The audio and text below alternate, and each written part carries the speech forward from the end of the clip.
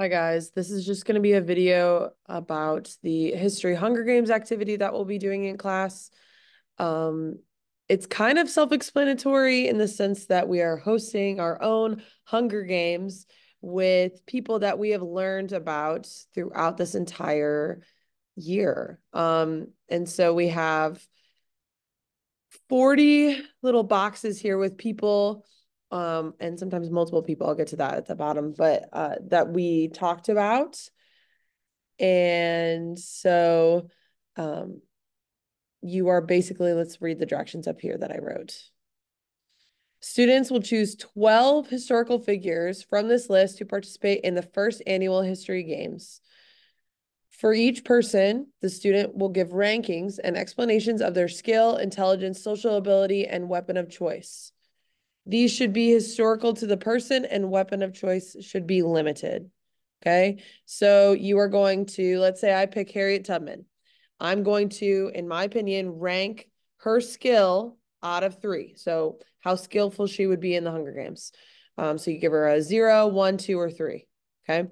Intelligence, same thing. How smart do I think she is? Give her a 0, 1, 2, or 3. Same with social skills. How do they work together with people? Are they kind of a loner? Rate that out of 3. Weapon of choice. This is where you put the name of the weapon, right? And rank that out of 3. So what weapon are you going to give her? Now, with Harriet Tubman, with Abraham Lincoln, Thomas Edison, right? These historical figures from the past, right? Actually, a lot of these are from the past. What am I saying? You have to have a time period specific weapon of choice, right? Time period specific weapon of choice. So Harriet Tubman can't have a semi-automatic machine gun. She can't.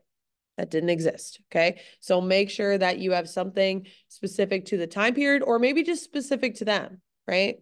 Like I know Abraham Lincoln, like somebody last year had Abraham Lincoln have like a top hat, like his little top hat, and he just like threw that at people, right? Whatever. It doesn't have to be that, but um make sure it's time period specific. And then in this box here, you're going to rank it out of 12, right?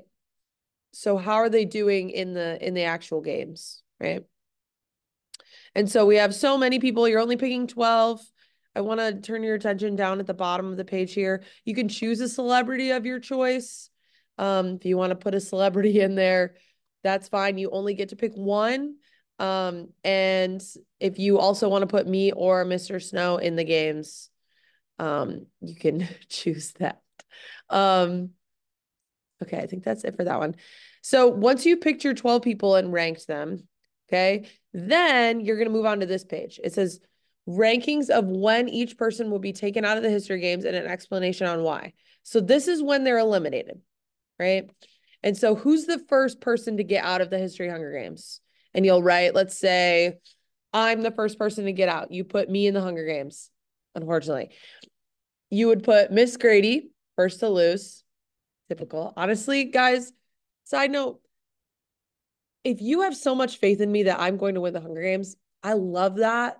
I love that for me. I love that you think that about me. But it's okay if you knock me out first because I'm really only good at running away and I could probably climb a tree. Like, and I'm just going to hide the whole time. Me personally. Now, if you want to put the brave version of me that's going to fight, sure. But let's say that you put the realistic version of me and I get out first.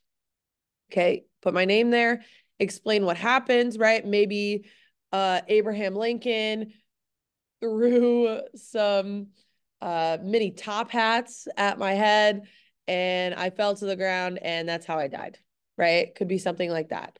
Um, in the past, it's been people putting Taylor Swift or Harry Styles in the Hunger Games, and it comes down to the fact that I personally, as a fan, could not kill either one of them. And so that's how I die.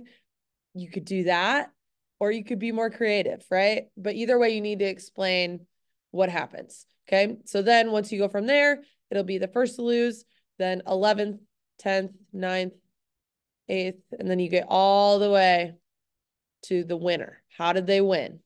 Right. And that is the history of Hunger Games. If you have any questions, as always, send me an email, ask me.